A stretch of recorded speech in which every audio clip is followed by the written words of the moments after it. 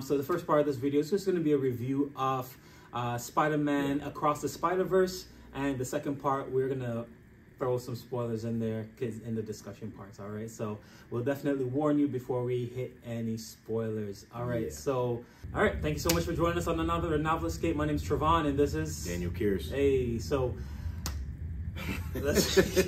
like, honestly, never thought that I would be reviewing this movie, to tell you the truth, man, because I don't feel like I saw as much being said about this, like in other people, in other reviewers or people looking forward to it. I just saw like little mentions of it. Like I didn't feel like it was that out there. I guess the Flash kind of stole the show a little bit. Yeah, definitely a lot of the limelight was taken. I feel like, especially with the tone of the first movie, sort of setting the precedent for, you know, kids animation being for a wider audience. I think that this one takes that concept and just puts it on the next level, because you have like that base entertainment value. Like any kid who watches is going to be like, wow. But then as an older person who's interested in story, character development, you know, deep cutting scenes and dialogue, like this is on the top of the charts. It did. First impressions when you walked out the theater, what did you think? My very first thought was, wow, I cannot believe that tied in so seamlessly with the first movie and prepped the third movie so well. Like, I'm just like, it was a thing where we had discussed earlier, where in our first episode we talked about sequels, where this is a good example of what a sequel should be and how a sequel should feel. So definitely high marks on that. And I think too, the first movie really left it open enough, because, you know, everybody kind of went their separate ways and whatever. And then the way in which this one opened, I loved it. Like I felt like they took a good amount of time in the first part to kind of develop the characters in their own universes and where they're at, or at least your main characters, right?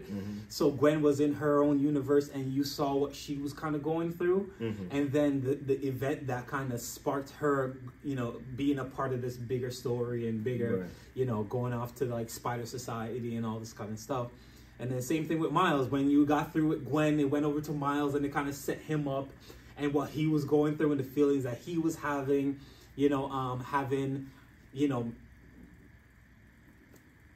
and the feelings he was having and stuff like that. You know, and you know, I'll discuss it more later. All right, but coming out of that theater, man, my kids freaked out, bro. I was trying to catch it on video. But like, they were screaming. They were like, yo, that was amazing. They were like, and I just wanted to like find out like what, you know, I asked them like, what was like your favorite part and whatever. And they gave a couple lines, you know, like, and I feel as if it's the part that they should have gotten is what they got. You know what I mean? Like, you write a story to get to this one point when things just like climax and hit and everything, and it was like they got it. They got it, and like even some of the big reveals later on, I think towards the end, and I'm like, oh snap! Like I didn't see it coming.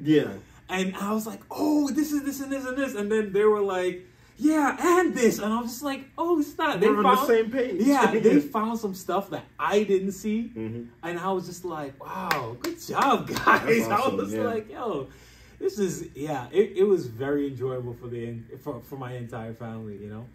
That's how it was with me and my wife. We went to go see it. And like, I'm the nerd out of the two of us, so like stuff was going on. I was like, ooh, and she was like, it's not that serious. I was like, but you don't understand. Like, you don't get it. 100%. Yeah. So how would you rate this? Man, out of 5 stars, honestly, I would honestly give it a, and this is because I can't really tell what could be better. I would give it a 4.6. Okay. I would give it a 4.6. Right, ranked among other animated movies, it's probably in like the top 5. I can't really think of anything else, but I feel like I'm gonna think of something later. But right now, I feel like it's in the top 5 animated movies right now. That's really, I mean, maybe in the last 10 years. I agree. I agree with your rating, and I agree with that statement. Definitely top 5 for me. I was gonna say 4.5, so I'm glad we're like in the same ballpark with that.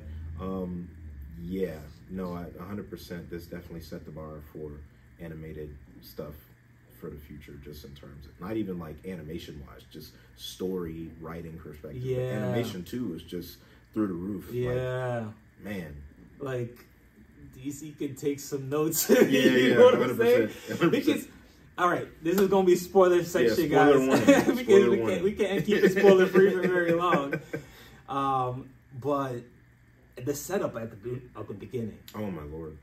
The setup at the beginning was really beautifully done. Really good. And then having it very close in content, like for instance, everybody's sort of they have a unique event that's happening in their universe and in their personal lives, right? But yet there's some similarities that kind of join them together as the different Spider-Man, or Spider-Woman across the universes, So I think that was really cool, and how emotional, like Gwen having to,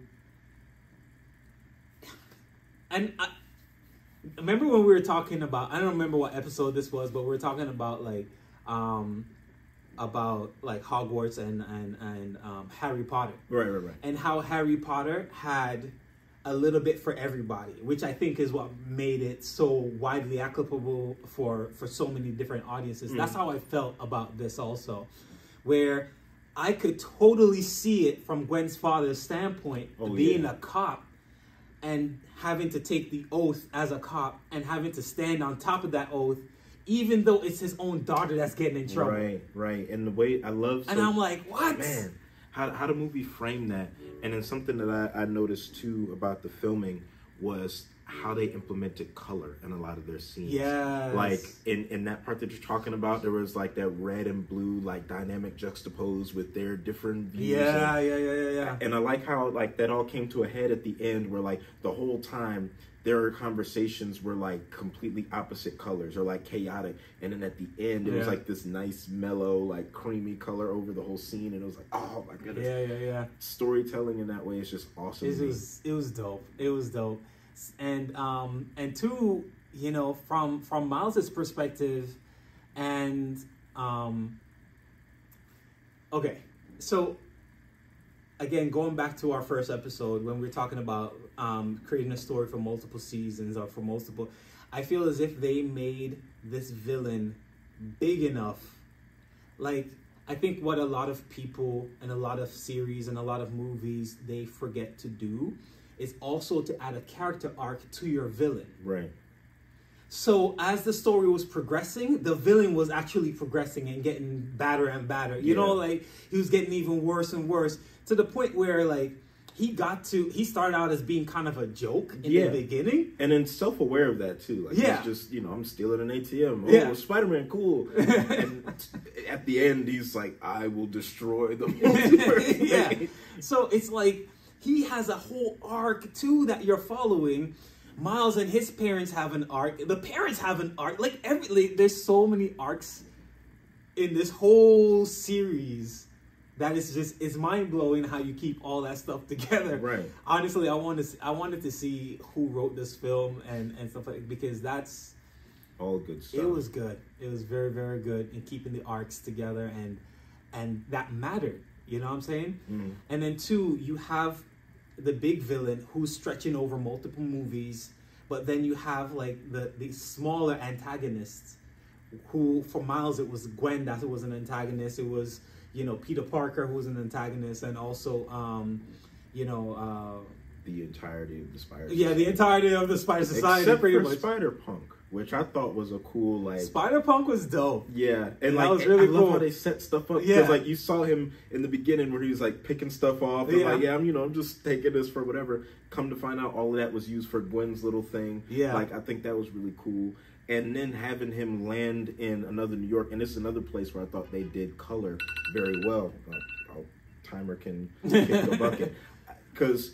immediately when he landed, you noticed that the color of this New York was that darker shade of green. Yeah, it just seemed darker. It wasn't like so like, and that's what ticked me off too. Yeah, it was like it ticked me off. I'm like, the moment he at the end when Mom was like, Spider-Man, who's Spider-Man? Yeah, it's like I was like, oh snap, he's in the wrong universe. I was just like, and then my kids were like, what? And I was like, he's in the wrong universe. Of course, I probably spoiled it for everybody else that was around me, but I was so excited for that. Like, it just caught me by such surprise because I'm expecting him to go back. I'm expecting a certain ending. Right. And it caught me off. It caught me by such surprise. Like, I did not think that they would just do that. You know what I mean? But it was dope. Yeah. And having him be that universe's Prowler as opposed to his I thought that was very interesting. My kids loved it. Yeah, it's like my kids loved it. My kids absolutely loved it. Where he was just like, my son was like, he even had the accent, he has the hair. He was just like, yeah, that was a huge twist. Because and two, I recognize that Miles is, and this is, you know, generally how I can tell, like, when a story isn't finished. Because I was looking at time, I was like, how long is this movie? Yeah. And I'm just like, it's getting down to the end. I could feel like it was getting down to the end. But his character arc was at a weird place. Yeah. Where he hadn't quite as yet learned his lesson. And that was bothering me because I was like, I can hear this music. Yeah. Amping up, and there's still story going on. Yeah. Please slow down. Yeah. I'm like, this is not going where it's supposed to go here. Yeah. So it was a nice surprise. Let me see, what else did you like? Definitely liked how, you know, the relationship between him and his father is framed, and how, you know, being Spider-Man, he tries to talk to his dad, and then his dad later uses what Spider-Man, or he himself said, wife. And then, like you said, the parents having an arc, like, you saw them, like, develop as characters, as parents, and then, like, it's a little weird to me, and it's just a side note, it's a little weird to me how they don't suspect he's Spider-Man, especially his dad. Like, I don't understand how that's not a thing. But sometimes too, I mean, and this is what I said in my like initial like review of this thing. It was that I could feel it from the parent standpoint. Like that is something that, because sometimes, unfortunately, some parents underestimate their kids. Right. You see what I'm saying? And it's like, and you want to keep them as kids. They're growing up too fast. It's like, no, you need to relax. Like now, like my older son, 12 years old, and his voice is starting to change. And so it's weird because now he's coming downstairs and he's like, good morning. I'm like, wait a second. Hey. Like, wait, hold on. Like, we didn't get to that point in our relationship yet, son. You can just come step to me with a good morning with a deep voice. Relax, you know, like, slow down. You're not supposed to be growing yet. Or to keep with the theme in the video, hey. I'm like, no, bro. You know, so I could feel it from the parent standpoint. And I'm just like, it wasn't, like, too out of... Like, their reactions and stuff to me wasn't too realistic. Out of character. It was actually very realistic and very heartfelt. I could see myself in that. And as a result, I was just like, dang, dude. Yeah. I don't want him to be Spider-Man. Yeah. Because, like, I didn't understand, like, when I was younger, and I would... And I got it was my second car. And I was an Acura Integra, and I would drive off. And when I'm driving off, I would make it a point to make the wheels squeal. And my mom used to say, like, she would tell me later, she was like, every time he drives off, my heart just pounds. That's what she told me. I'm just like, yo, I understand now. Yeah, man.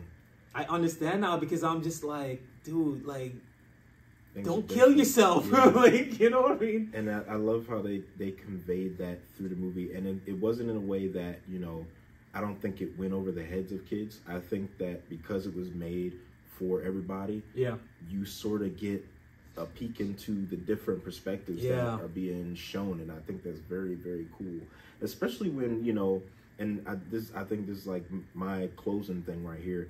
I love how the fact that Miles was not supposed to be Spider-Man at all. Like how that happens, and then he realizes that Gwen knew, Peter Parker knew. They didn't visit him because of this. None of the other people told him, and they were just he's like, the anomaly. We'll just leave him alone. And I think too, in them doing that and them leaving him alone like that, that also spurred a lot of what happened. So that I forget what line it was, when the vampire Spider-Man was just like, "You don't belong here." I was like, no! Just like crushing him. And it was like, why are you going so hard right now? I was like, really? Come on. Just angry. I'm just like, yo, that hurt. Yeah. That hurt me. Like, honestly, I was just like, wow, but the fact that his parents like set him up too at the beginning, like, you know, life is tough out there, blah, blah, blah, blah. I just don't want to see you get hurt. And the exact same thing that his mom was kind of scared of, happening to him, happened to him. And it just, I was just like, saying wow. That reminded me of something she said in that conversation. She told him, you know, you're great, you're smart, you're talented, you can belong anywhere. Mm-hmm. And like, I feel like, man, like hearing that from your mom and then going to a place where, you know, you're one of thousands and you're supposed to belong, and hearing that you don't belong and you're not even supposed to exist, I feel like that set up sort of like that, wow, like, okay. And he wants to belong too. Because he got there and he was like, hey, how you guys doing? All right, what we doing? I'm Miles Morales. I'm Miles Morales. Yeah, let's go. So he wanted to be in that group and wanted to be accepted, you know what I mean? And yeah, it was dope. But there was a lot of coolness factor too. Mm-hmm. There was a lot of coolness factor. The I forgot what the name of the New York was. Nueva York. It was like Mum. Oh, Mumbai York, or like York. Manhattan or something like that. Like Manhattan, like Manhattan or something. It was a like mashup. That. Yeah, it was a mashup of like I think was it Brooklyn, or was it Brooklyn? I don't quite remember. But it was a mashup. But it was like an Indian version of New York, and I thought that was cool. It was really cool, very beautiful. Yeah. I did have this one gripe though. When that building was falling down, there saving all the people. Yeah. I was like, they didn't save them. No, they didn't save them. There's a lot of people that died in that one. Yeah. But still yet, the fact that, we're spoiling everything. So yeah. But him saving the general, actually the coolness. I take issue with that. I take issue with that because Gwen could have said or done something beyond just, no, wait, and then letting him go. Like, especially her knowing what that is and what he just did. Like, it's just like, okay, you couldn't have handled that better. So I feel like Vampire Spider-Man and the pregnant Spider-Woman could have, like, I mean, they were justified in being angry at her for that. Yeah. That's the only note I have for that. Because I was like, okay, well, you could have done something because you knew. But I don't know. I felt like she was trying to be secretive and yet just didn't accomplish. I don't know. It's a small detail though, but so it's not like a big thing. And that's why it's like it's good to discuss it too, because now we can actually see some other issues that might have been in there. And the saving of that person and how that might have affected. But yeah, overall though, phenomenal. I think it was a phenomenal film, and I don't honestly see that many people talking about it, or at least in my channels, the people that I see on YouTube and stuff like that. I don't see that many people talking about it. I'm not seeing like news, but I'm sure that once it does sort of like hit the main vein of the mainstream, like people are gonna be like, okay, like this is really good. And some of the appearances too. Oh my. Danny. Danny. Yeah. Is it Glover? Yeah. And who else was in there? I feel like there was one other live appearance or someone else. Andrew Garfield. Was he in there? Yeah. He was in the hologram. Like, yeah. And they made mention too of like, the little debacle over there on Earth. 1999. Yeah. Something like that. Yeah. So they made mention of, even though, you know, because now there's a little bit of a back and forth between what Sony's doing and also in between the Marvel and Sony. I like how they said that Doctor Strange and what, you know, Tom Holland Spider-Man was doing had like impact on their world. Yeah. I think that was really cool. Yeah. Also, side note, this has nothing to do with anything because it didn't come up ever again. I thought it was hilarious that Lego Spider-Man was like a thing, and he's like, "We have a problem." Yeah. That was pretty dope. So, bringing all those universes in, man, and kudos to Sony. Yeah, awesome. Good job. Awesome movie. You know, do it again on the third one. I hope the third one is good. I really hope so too. All right. Well, thank you so much for watching. Yeah. And please remember to like and subscribe. We're going to be coming out with more content, more movie reviews, looking at different stories from different movies, and also look for some book reviews. We already have 2 other podcasts that were recorded, but they're in the editing process. So stay tuned for that. All right. Thank you again for joining us. Thanks, guys. Have a wonderful day. Peace. Peace.